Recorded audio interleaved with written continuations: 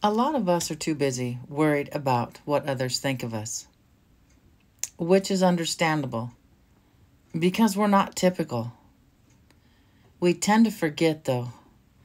Society usually doesn't pay attention because they're too worried about what society thinks of them.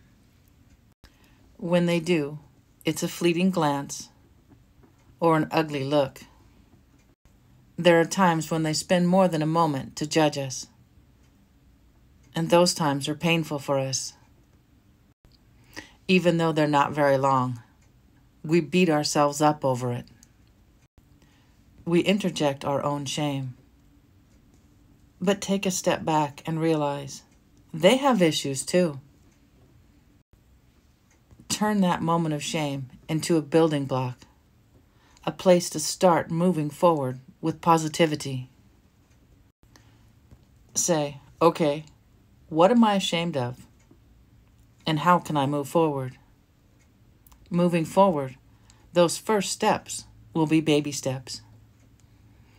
Sometimes it's 2 steps forward and 1 step back. But either way, we're still going forward. We're still progressing to a better us.